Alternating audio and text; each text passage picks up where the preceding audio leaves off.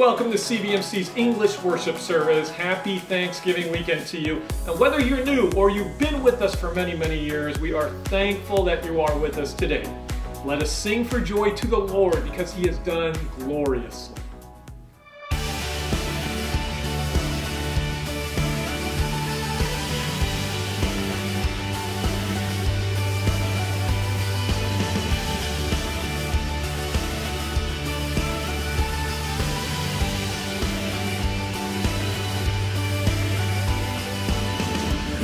The power of sin and darkness, whose love is mighty and so much stronger, the King of glory, the King above all kings,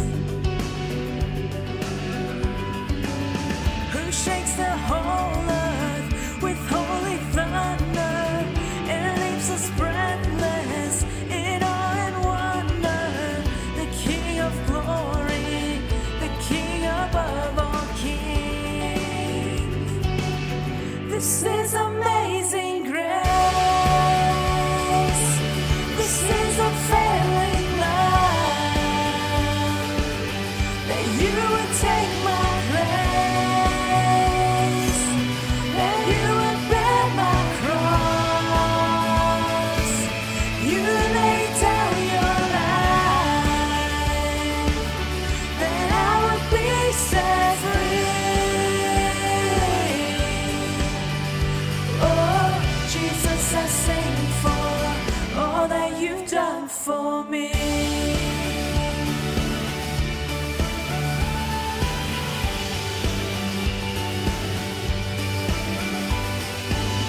Who brings our chaos back into order?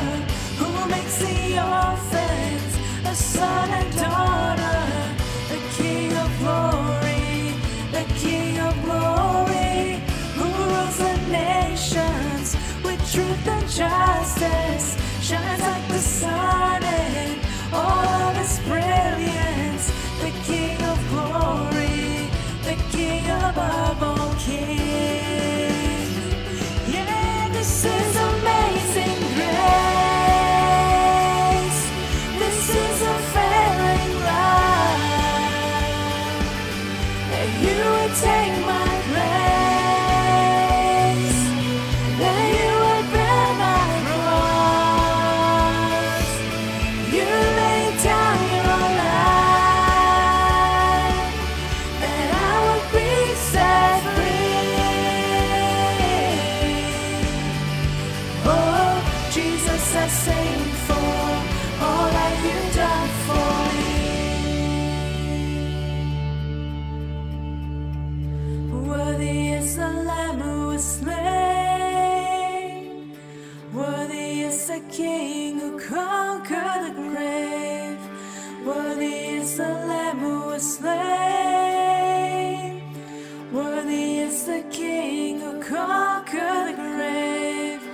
Worthy is the Lamb who was slain. Worthy is the King who conquered the grave. Worthy is the Lamb who was slain. Worthy, worthy, worthy. Oh, this is amazing grace. This is a failing love, that you would take my place, that you would bear my cross, you laid down your life, that I would be set free. Oh, Jesus, I sing for all that you've done for me.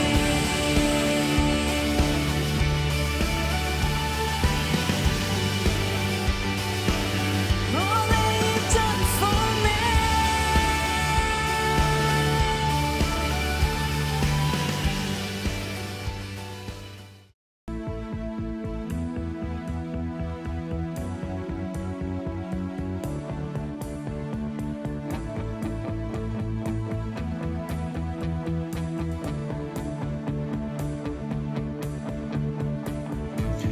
Blessed be your name in the land that is plentiful, when your streams of abundance flow. Blessed be your name. Blessed be your name when I'm found in the desert place. Though I walk through the wilderness, blessed be your name. Every blessing you pour out, I'll turn back to praise. When the darkness closes in, Lord, still I will say, blessed be the name of the Lord. Blessed be your name. Blessed be the name of the Lord. Blessed be your glorious name. Blessed be your name when the sun's shining down on me, when the world's all as it should be. Blessed be your name. Blessed be your name on the road marked with suffering, though there's pain in the offering. Blessed be your name. Every blessing you pour out, I'll turn back to praise. When the darkness closes in, Lord, still I will sing. Blessed be the name of the Lord. Blessed be your name. Blessed be the name of the Lord. Blessed be your glorious name. Blessed be the name of the Lord. Blessed be your name. Blessed be the name of the Lord. Blessed be your glorious name. You give and take away. You give and take away.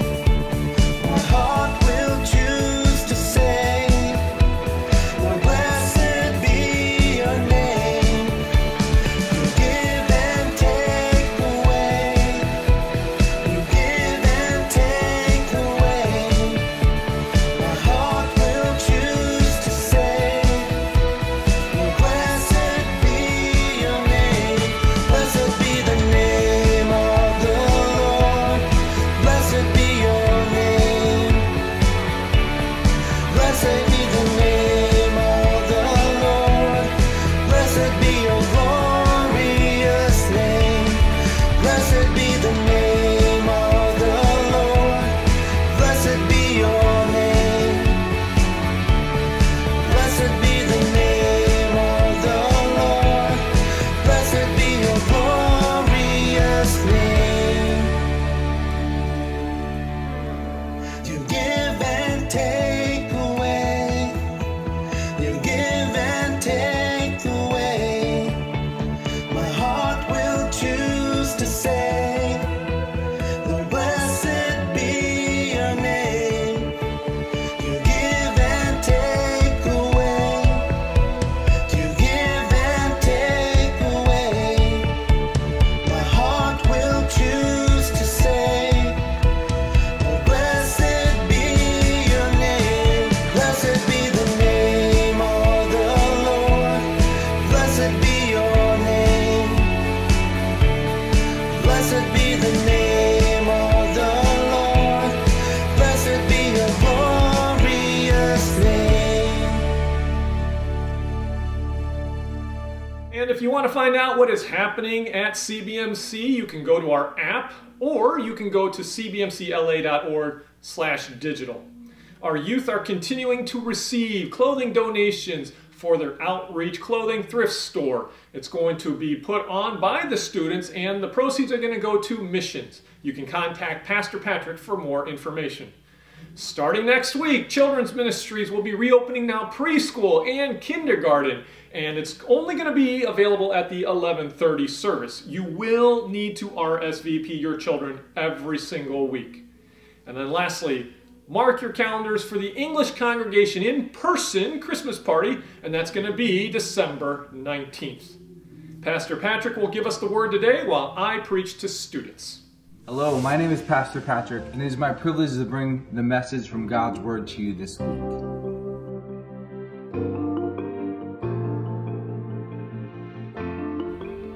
This week we're talking about this idea of delusion. Now, nobody wants to live in a state of delusion. Let me illustrate this. So suppose there's a little boy named John, and he goes to first grade, and his parents want him to do well. So bad, in fact, that when he does not so well on his first math test, they, with their power and their influence and their money, convince the little John's teacher to give him a great grade and to tell him that he did a fantastic job on math. And they bought into this idea so much that they convinced the entire class to convince John that he had done better than everyone else, that he was really excellent at math, that he was a math prodigy. Well, this carried on to second grade, and of course he did even worse on that test. And so they continued on the delusion of convincing the teachers and the students and the other parents to all convince and make John believe that he was this math whiz. And they kept the delusion going all throughout elementary school and middle school and high school, and eventually he goes to college and goes to MIT, and they convince MIT to call John a math prodigy, and his professors, whenever he would say something that was truly completely wrong and completely off base, he would convince his professors, and the professors would say, well, John, really, in all my years of teaching, I have never heard anybody say something so intelligent and wonderful as that. And he wrote papers that were nonsensical but were published in all of these prestigious journals. And John became a world-famous mathematician, and he became a professor, and everyone around him, including his wife and his children, all made him believe that he was this math genius. When really he was terrible at math, and there was nothing that even made sense in anything he wrote. Well, John grew old and he died, he passed away, and he became kind of a joke, a laughingstock. But John never knew. John never knew. In his view, his life was meaningful and purposeful, and he had a family that loved him and cared about him, and he had a career, and he was going to pass on his math genius to the next generation. And in his mind, he had lived a fruitful and purposeful life. But for everyone else, he was kind of a joke. Now, understanding why we would not want it to live in a delusion is simple by asking, would you want to trade places with John? Would you want to have his life, even though you would never find out, and you'd be assured that you would never find out about the delusion? For most of us, I think we would be appalled by that. We would say, no, we would rather be told we were terrible at math and do something else with our life than to live in this deluded state. Well, Jesus is going to address the seventh church in Revelation chapter 3 today. And we're going to look at Jesus' address of this church, and we're going to see Jesus address them as being in a state of delusion, of being deluded with a sense of control and comfort. And Jesus is going to address them and say, this is actually the reality. And Jesus is going to invite them into reality. So let's look at Revelation chapter 3, starting in verse 14, where John is taking down Jesus' words to the seventh church, the final church in the book of Revelation is addressed. And it's this letter to the church of Laodicea. And so Jesus is going to begin by saying this, and to the angel of the church in Laodicea write, the words of the Amen, the faithful and true witness, the beginning of God's creation.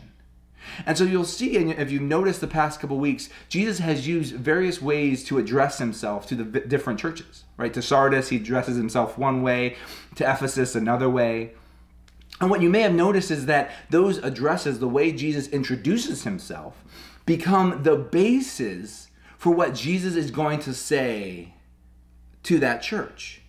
And so it's almost like Jesus is setting himself, like he's projecting his ethos. So if you remember from your writing classes about this ethos, so it's this projecting of authority or character, right? What about you makes it so that you can speak on this subject, whether you've done research on this subject or you've gotten a degree in this subject, or what is it about you, your character or your experience that makes you qualified to speak on this? And so Jesus is giving his qualifications, you might say, in order to address the church of Laodicea in this way. And you'll notice that he focuses in on a little bit of his authority.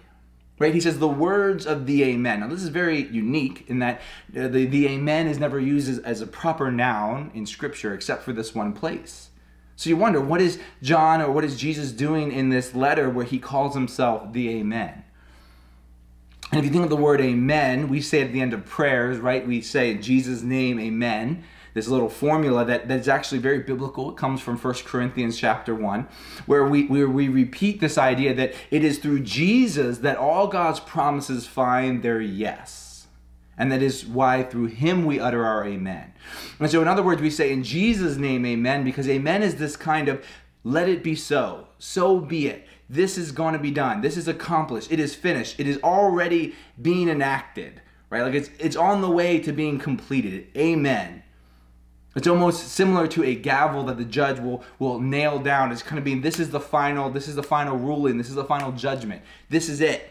And Jesus will speak in the Bible, and if you grew up doing the King James like I did, it's verily, verily I say unto thee, or in the modern translations, it's like truly, truly I say to you. Right? Where it says like, so this is the truth. This is the completed form of it. I have the authority. And so when Jesus is the amen, he is the gavel, right? He is the final word. He is the final authority.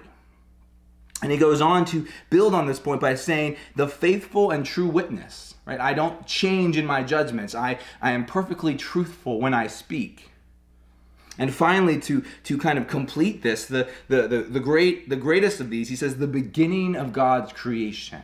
The beginning of God's creation. In other words, Jesus is repeating what Paul says in Colossians, where he says, it is in him and through him and by him and for him, referring to Jesus, that all things were made. That everything was made in and through and for and by Christ. And so you have the Father at the beginning of creation speaking the word of creation, and Jesus is depicted as that word. The Word was with God, the Word was God in the beginning. And so Jesus is saying, I am the creator of reality. Not only am I the final authority, not only am I the faithful and true witness, but I in fact created reality, and reality exists in, through, and for, and by me. And so especially when we think about delusion, or we think about living in a state of reality, Jesus is saying, I am the final authority on reality. And so he kind of sets up this foundation from which he will then address the church. And so let's go into the meat of this letter, where Jesus begins to address the church of Laodicea. And we'll notice that unfortunately and very, very sadly, there is no commendation, there is no encouragement, there is no comfort for the church of Laodicea. In fact, there are two churches, Sardis and Laodicea, where Jesus does not begin with an encouraging word. And we take it from this that there is almost this kind of, it's so bad that there is nothing really good to say or encouraging to say. And so the silence or the absence of this encouraging word is very stark and visceral, as we see all the other churches were given this except for Laodicea and Sardis. And so Jesus begins in verse 15 to address the church and says, I know your works. I know your works. I have seen, I have observed, I have been able to witness what you have done. And he says, you are neither cold nor hot. Would that you were either cold or hot. So because you are lukewarm and neither hot nor cold, I will spit you out of my mouth. This is a very harsh and raw analogy. And for the church of Laodicea, it would make a whole lot of sense considering their geographical location. For the church of Laodicea was situated between Colossae and Hierapolis. And it is through Colossae and the streams that would come from Colossae that they would get very cold water that they could use for a lot of wonderful good purposes. And it was from the hot springs in Hierapolis where they would get hot water that they could use for ointments and salves, especially this eye salve that they were famous in making, which will become important later. And so Laodicea was actually very well situated to use the cold water from Colossae, the hot water from Hierapolis. They also were great in textiles and had woolen textiles. They were one of the more famous exports of wool and clothing. Not only that, but they were the banking center of that section of the world. And so they were very wealthy, very rich. And not only that, but they also had great medical advances where they had created this eye salve that was extremely effective. They had made other medical advances to extend lifespan, right? They were a thriving, flourishing, economical, medical, sociological hub. But getting back to this water analogy, they would understand that the cold water from Colossae, if it comes to their city and it's lukewarm, it's worthless. It's not worth anything anymore. Or the hot water from Hierapolis, if it comes down from the mountain and it becomes cool, if it stagnates somewhere or pools somewhere and cools off, it becomes worthless. So worthless, in fact, that you have the image of Jesus Christ, our Savior, just spitting them out of his mouth.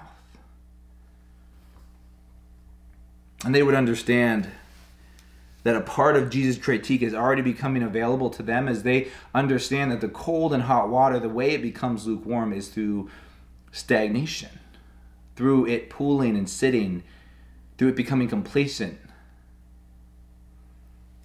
And Jesus goes on to say the reason why they are lukewarm.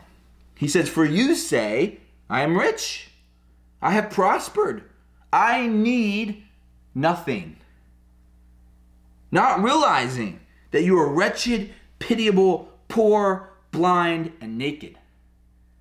So Jesus is directly contradicting their view of reality. They say, they look at their money that their banks have brought in and say, we are rich.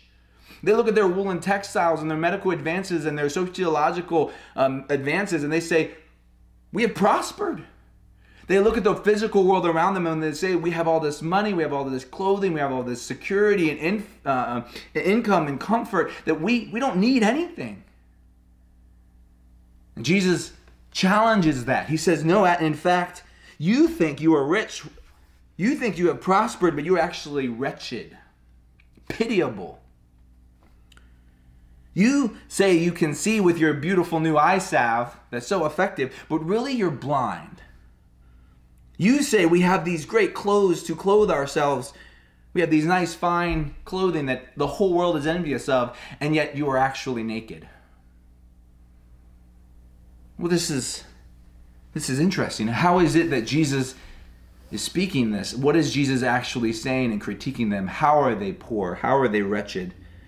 How are they blind? How are they naked? And so Jesus is speaking to a spiritual reality.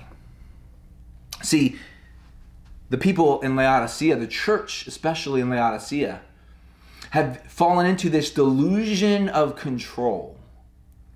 Delusion of control. See, you ask somebody who has no financial security, or you ask somebody who has no home to live in and has to live out in the elements, the cold, the heat. You ask somebody who doesn't have nice clothes that make people think well of them, where everyone looks down upon them, right? You ask somebody in that situation whether they are in control of their life, whether they are at the mercies of the world or not, and they will say, well, no, I'm not in control. If the sun's too hot, I could get heat stroke. If it's too cold, I could freeze. You can see how this delusion of control comes in when you collect yourself wealth and material things, where you begin to believe, wait, I have control of my life. And I think COVID, for many of us, may have woken us up to this reality. That although we had made so many medical advances, although we had made so many economic advances, although we had made so many of these sociological, supposedly, advances, this time period of COVID where we saw so many broken down by a virus that we can't even see with the naked eye. That we can recognize again how weak, how frail, how helpless of human beings we are. And that yes, we can bring in money to bring some safety and security. We can try to find material possessions and build homes and build structures like the Tower of Babel, right? To try to make ourselves invincible to this world around us. But in the end, we are so weak, frail human beings. You'll notice in this culture, and Pastor Keith actually, one of the first couple weeks, he took me on a field trip to a cemetery. And we talked about how cemeteries have become so disconnected from churches. How even me growing up in the little countryside of Delaware, right? Our cemetery was in front of our church, right? You had to drive the driveway to our church. You passed the cemetery on your left where my grandmother was buried, where a cousin was buried, where my friend's sister who died of cancer when she was 15, where she's buried. Right? You have to drive past it every Sunday going to church. And I went to school there as well, so we had to drive past it every day going to school. And so there was this kind of reality of death around us, but now you notice that in America today, it's often not like that. We push cemeteries off to the corner so we don't have to see them. They're not associated with church. We don't like to think about death or destruction or dying. We don't like to be reminded about how weak and how vulnerable we are, how frail our human body is, how susceptible we are to disease or the weather or cold, how actually we are all terminable. We all have a terminal disease called human existence. And so the church of Laodicea had done this. They had accrued wealth and material possessions where they now say, I am who I project myself to be. I wear nice clothes, and so I am honorable. I am good. I am seen as great and powerful. I have money. I have possessions, so I am seen as if I am in control of my life. And Jesus is saying, actually, no. In fact, you are poor, you are blind, you are naked. And the sense of naked is very important too as well, because when you think about the Garden of Eden, the reason clothes were introduced was to hide shame and guilt. Adam and Eve, when they sinned against God, it says they saw and they knew that they were naked. Right? And this kind of nakedness is this: when you are naked in front of someone, you are vulnerable. You are exposed. That's why often some of the scariest dreams we have of standing up in front of people naked. Right? Because we feel exposed. We are vulnerable to attack, to criticism, to mockery.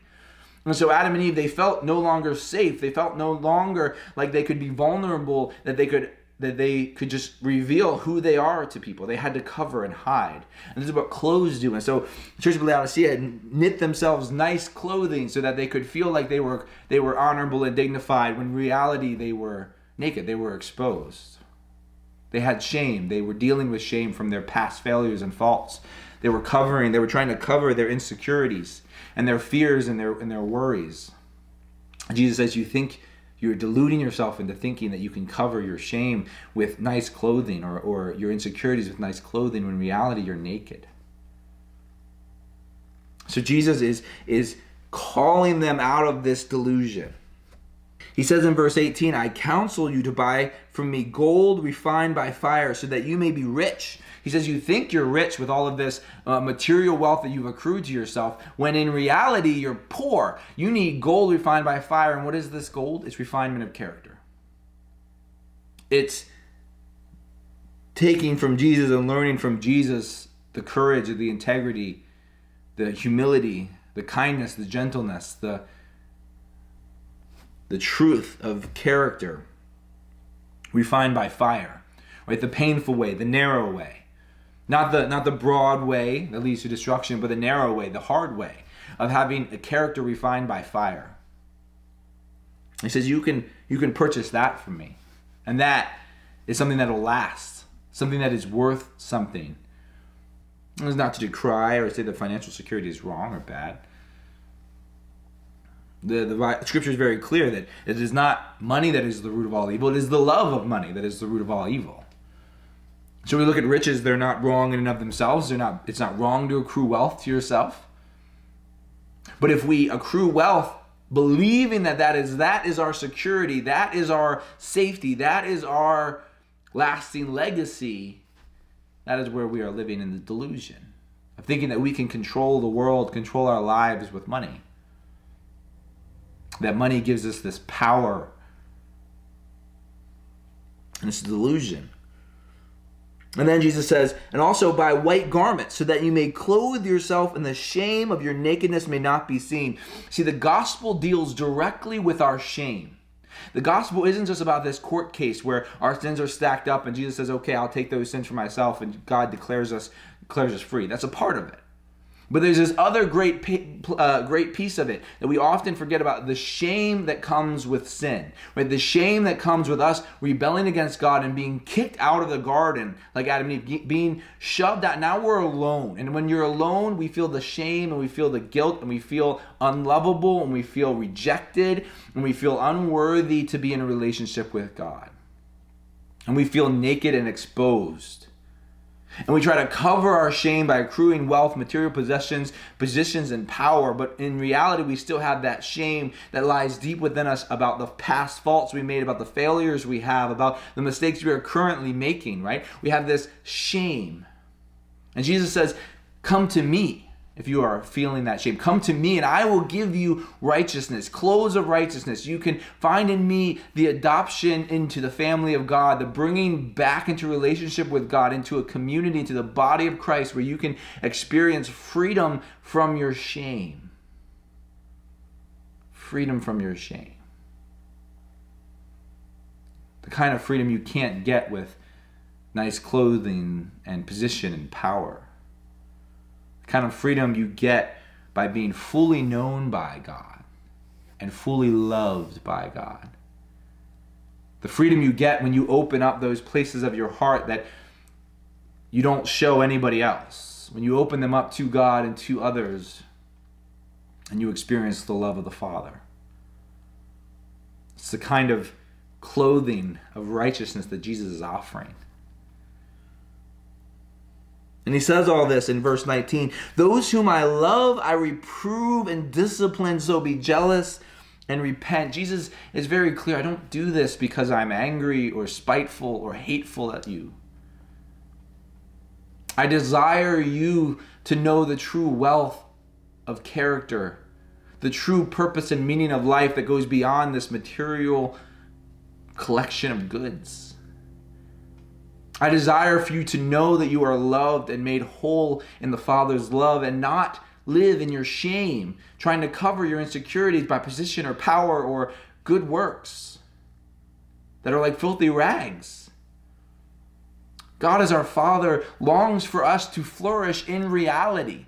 He doesn't want us to live in the delusion of collecting material possessions as our security. He wants us to live in the reality and truth of the world that we live in. He wants us to experience the fullness of what he created us to be, his children, in relationship with him.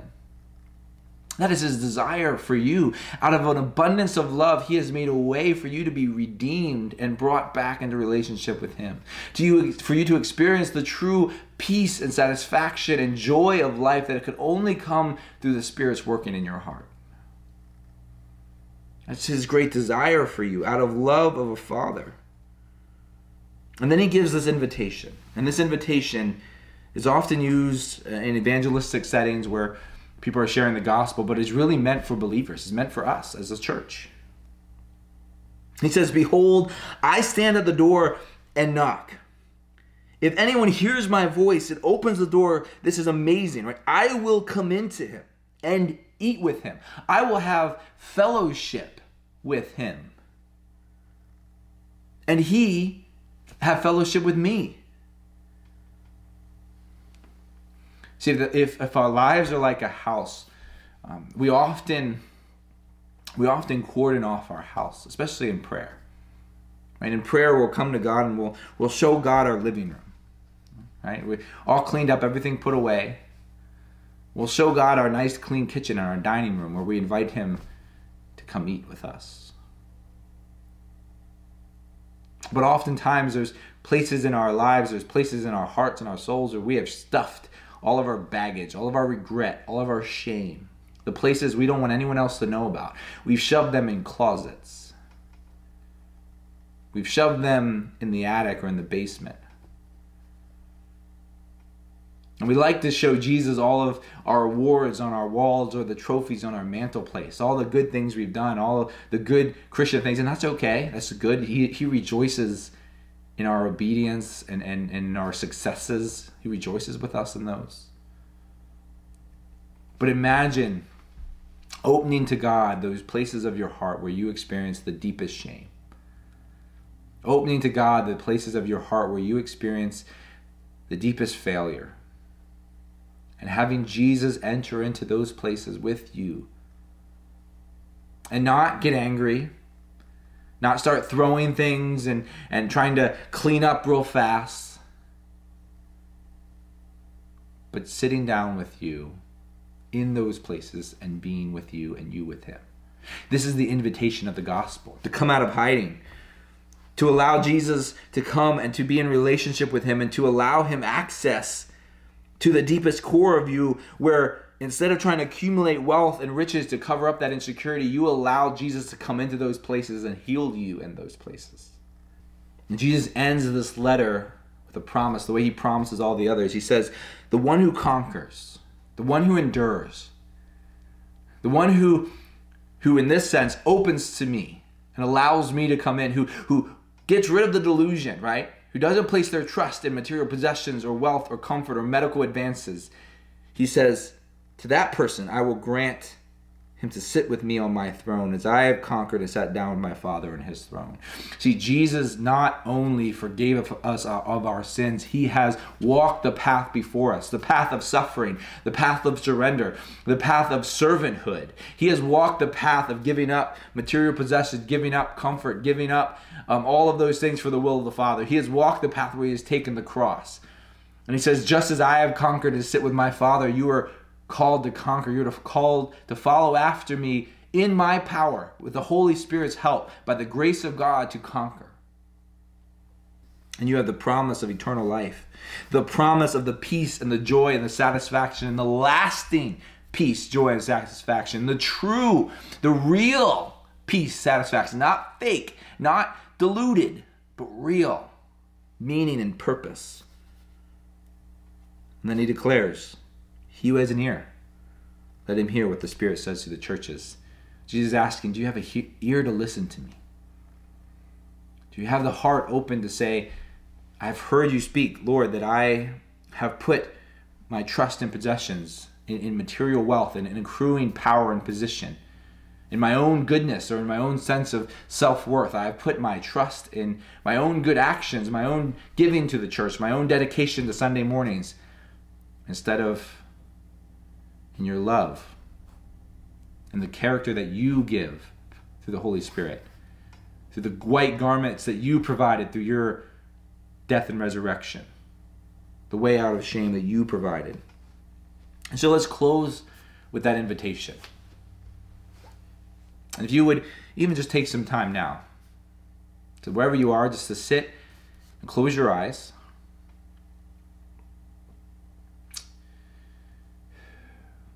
And then in prayer, imagine those places of your heart where the doors are shut, where you are covering and hiding. Maybe it's places of deepest regret, of shame, of embarrassment.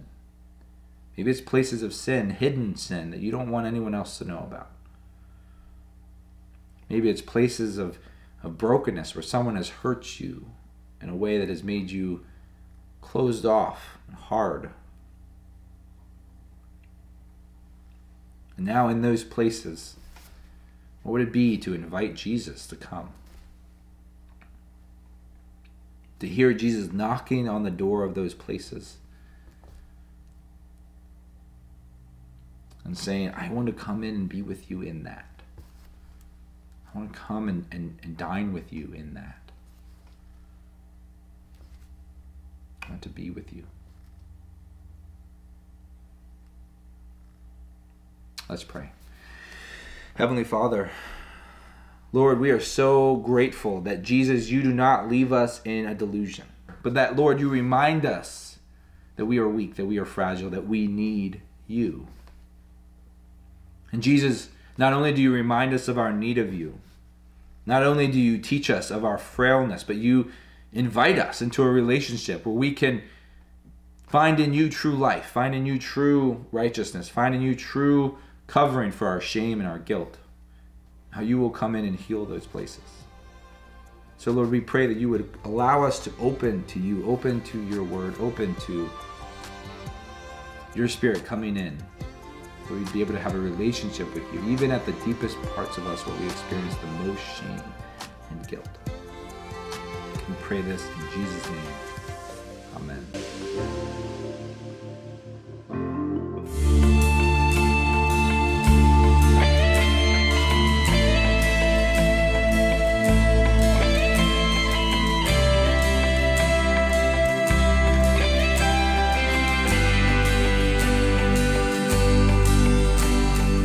All of creation, all of the earth, make straight a highway, path for the Lord. Jesus is coming soon. Call back the sinner, wake up the saint. Let every nation shout of your fame. Jesus is coming soon. Like a bride waiting for her groom, we'll be a church ready for you. Every heart longing for a king. We said, even so come, Lord Jesus, come. Even so come, Lord Jesus, come. There will be justice, all will be new. Your name forever, faithful and true. Jesus is coming soon. Like a bride waiting for her groom, we'll be a church ready for you. Every heart longing for a king. We sing, even so come, Lord Jesus, come. Even so come, Lord Jesus, come. So we wait for you. God, we wait, you're coming soon. So we wait for you. God, we wait, you're coming soon. Like a bride waiting for her groom, we'll be church ready for you. Every heart longing for a king. We sing, like a bride waiting for her groom, we'll be church, we'll be ready for you. Every heart longing for a king. We sing, even so come, Lord Jesus, come. Even so come, Lord Jesus, come.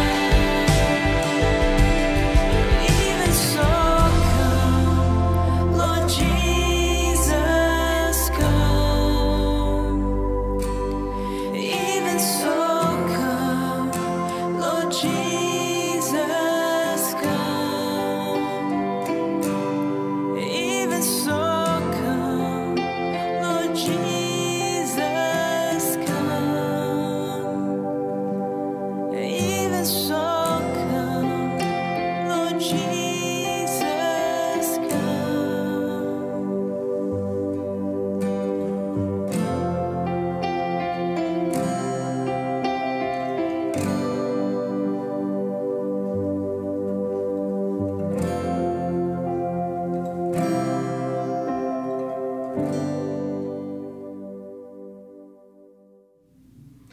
And let's pronounce a blessing to one another out loud. Philippians 4:19-20. And my God will supply every need of yours according to his riches in glory in Christ Jesus. To our God and Father be glory forever and ever. Amen. Thanks for worshiping with us, and we hope you have a blessed rest of your Thanksgiving weekend.